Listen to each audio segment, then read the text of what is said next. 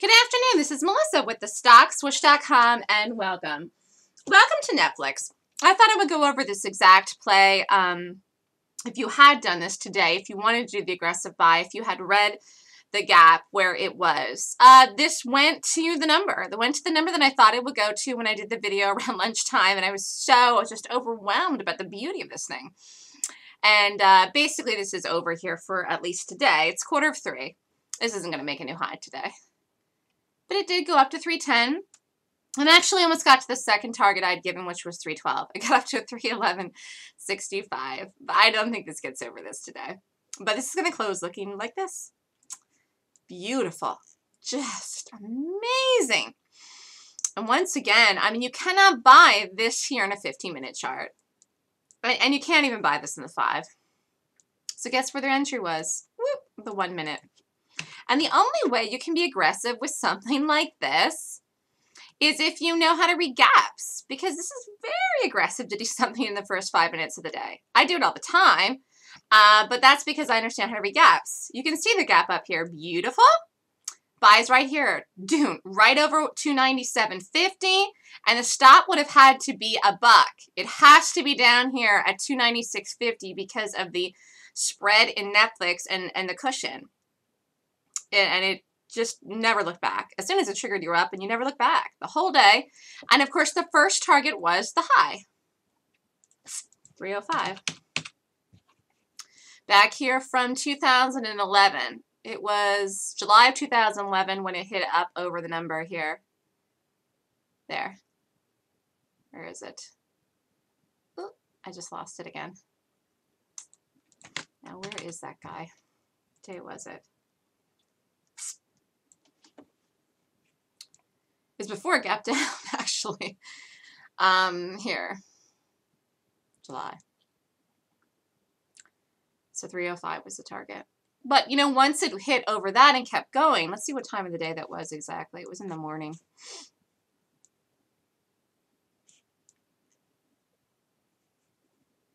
It was here. Here, here. This bar here. 10:25. It was late, but it was in the morning. That it went over that number. She could have actually kept it on through. But, you know, it is hard to stay in something like this. So you might have been out in here.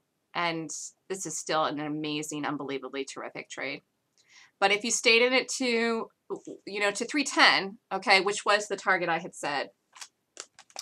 And if you only took 100 shares, so 100 shares would have meant you risked $100. If you stayed in it to 310, with the entry at 297.50, you would have made $1,250 today. So it's a, you know, that is a good risk to reward. It's over 12 Rs. You know, this is what happens in gap plays. And again, I discussed this in a webinar the other week. This is a perfect picture of power. This is institutional buying. There's no way about this, no way, no how. And do you see the people that try to short this thing, they think, well, it's going to come in. It's starting to get climactic now. This is what people say. Absolutely not. This will close looking exactly like this or something even bigger. It's not coming in. It's not coming in at all today. It's 247. This isn't coming in. This isn't going climactic. There's nothing. This is why it's so important to understand even gaps, because if you try to do another strategy within a gap play of the day of the gap, the day that it's doing it, it's not going to work. It's actually a terrible thing to do because it's dangerous. This is a power trending all day. It's not going climactic. It could go another $20 and not go climactic. It is real buying that's coming into the stock today. It's actually new buying that's coming into the stock today, so no one's selling out of it. It's not going red today at all, not for a dink. This is people taking some profits into here. Barely, okay? I mean, this is new buying in the stock today. Institutional buying, new buying in the bullish gap, the continuation gap today in Nflx that took it over the highs, over the all-time highs that it had, and it is making all-time highs today. Today, Nflx made all-time highs. It's never seen this number before in its life. And for people that, you know, don't understand how to read gaps, it was actually really an easy read for me. So happy and proud of myself for seeing this way. How did I figure it out? How did I know how to do it? Because I read this gap. I read this gap here. This was an absolutely amazing, perfect gap. And the thing is, it was a corrective gap. So what happened was Netflix had been in a downtrend for a while. And when the stock gapped in January of this year there, it was no longer in a downtrend. It was at that moment an uptrend. And I remember even looking at this today, this gap, and people were wanting to fade this. I said, don't fade this. This is a buy. This is an immediate buy. Again, this is institutional buying. You can see the follow through it had the second day into itself and has never looked back. And all the nice, beautiful continuation gaps all the way up.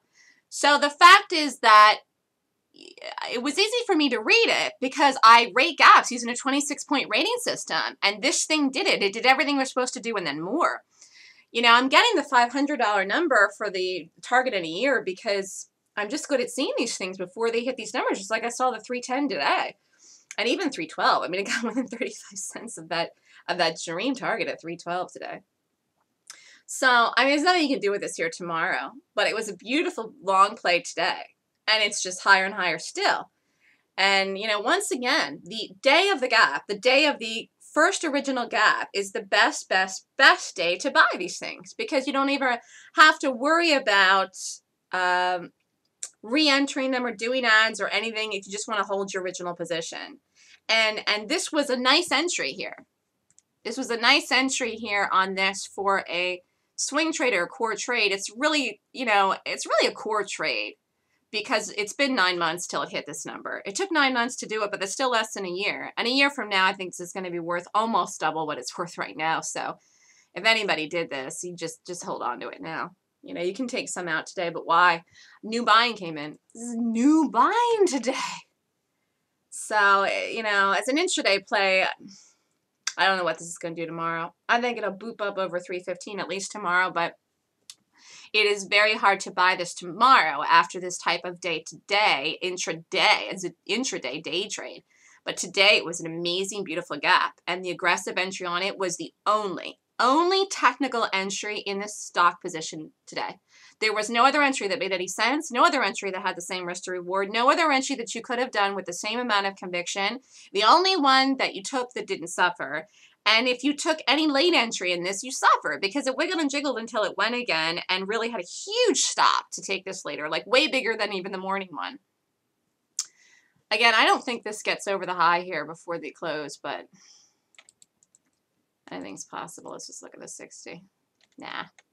But do you see how here people think things are going to climactic? This is power, institutional buying, money. Remember, buy strength, short weakness. Don't do the opposite. The trend is your friend. Read the gap. Trade in the direction of the gap. Gap fills don't work. I hope everyone sees that's insane. Do you see how insane that is? You may as well just say this is never going to fill itself now. This is a bullish gap to play in the direction long. Look at this thing. This is incredible. Look at how fast this is happening. The long-term picture of this chart, this 200 has absolutely made a scoop. The 200's made a scoop. And for the 200 to make a scoop is power buying. Really nice. And you know, the market's lifting higher. We're in a bullish market, so why not? People want to invest in something. They see the potential. You know, they're doing it. They're putting their money in this thing. Ride it up. This is Melissa with thestockswoosh.com. If you're interested in learning how to rate gaps or learning my 26-point rating system, email me at melissa@thestockswoosh.com. The next class is this weekend, Saturday and Sunday, from 9 a.m. to 5 p.m. Eastern Time. Email me if you'd like the information to sign up. I have some spots available left. I'm taking a limited number of people for each class because, you know, I want to be able to answer everyone's questions in the 2 days. It's an 8-hour day at both days. So if you'd like more information or to sign up, email me at melissa@thestockswoosh.com. Thanks, everyone. Have a great day.